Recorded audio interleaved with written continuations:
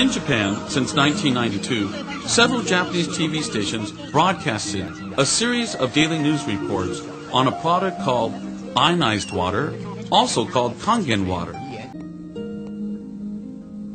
In Japan, some hospitals use the acidic water to treat bed sores for bedridden patients. The results is better than regular medication. This patient had a bad case of diabetes and had to have his leg amputated from the knees.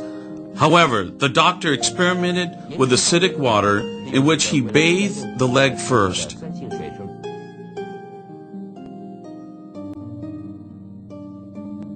The result, surprising. He only needed to cut the tip of his toe, and other than that, full recovery. Many hospitals in Japan uses the strong acid water for sterilizing surgical equipment, for disinfecting the operating room, and they even use it for washing hands for surgical preparation instead of the typical normal soap and water routine.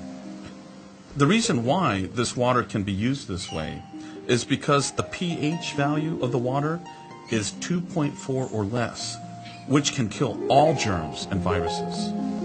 Scientists proved of the acidic water by the use of the colored laser microscope. This is a view of the active germ cells.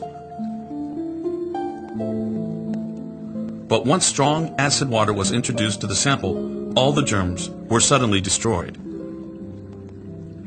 Here is a look.